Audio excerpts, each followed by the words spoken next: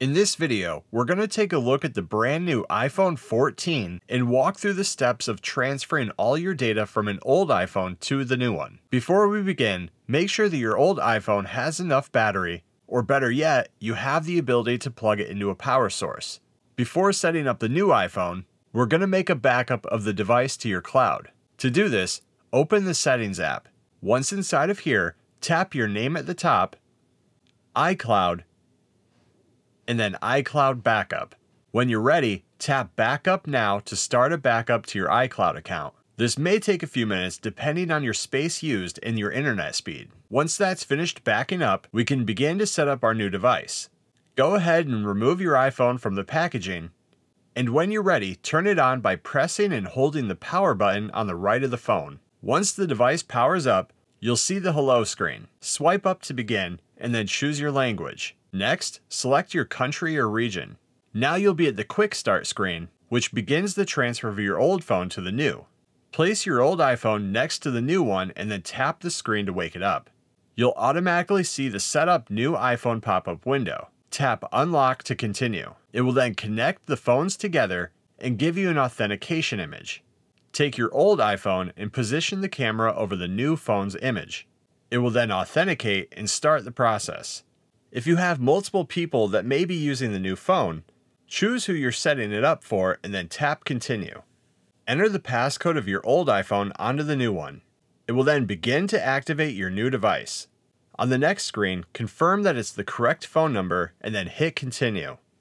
Enter your zip code to confirm your identity and then tap Continue again. It'll then activate your eSIM and then complete the cellular setup. Tap Continue, and on the next screen, you can set up Face ID. You can set this up now if you want, but I'll select Set Up later. We're now at the transferring part. You could download from the iCloud, but since we have both phones here, we'll just transfer directly. Select Transfer from iPhone. Note here the time that it says it'll take. Mine took about an hour.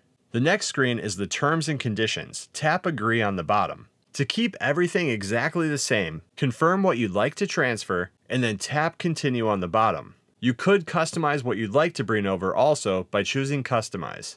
If you use Apple Wallet with any cash balances or credit cards, set these up next. Next is the info for a new feature in iOS 16 and new iPhones, Emergency SOS. It goes over the SOS emergency calls along with crash detection. When you're ready, tap Continue. It will then begin transferring all your data to the new device. This is the part that could take a while though, so make sure you either have battery or a power source available. Once it's finished, swipe up on your new iPhone to continue and then enter your passcode. Give it a minute to update, and when it's finished, swipe up and open your new iPhone. Your old iPhone will then confirm that the transfer is complete. Tap Continue.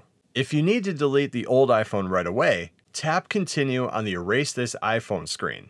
But if you can, and what I try to do, is keep both phones for a few days just to confirm that everything's saved over correctly. This will save you, for instance, if you use Google or Microsoft Authenticator apps. You'll need both phones to move the data from one to the other. So for now, we'll just select Not Now and power off and set the old one to the side. Now that our new iPhone is set up and ready to go, give it a bit to download and update any apps it needs to do, and you'll be good to go.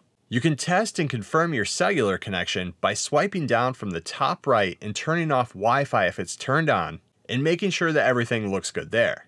If you notice anything going on with your iPhone's screen brightness dimming and not coming up, you may need to do a quick restart. This is what fixed it here in my case. Press and hold the button on the right and then either volume button on the left until the power screen appears. Slide the slider at the top to power off the device. Give it a second, and then press and hold the power button again to power back up. Once you unlock your phone, swipe down to get to Control Center, and you can increase the screen brightness again. And that's how you set up and transfer your old iPhone to the new iPhone 14.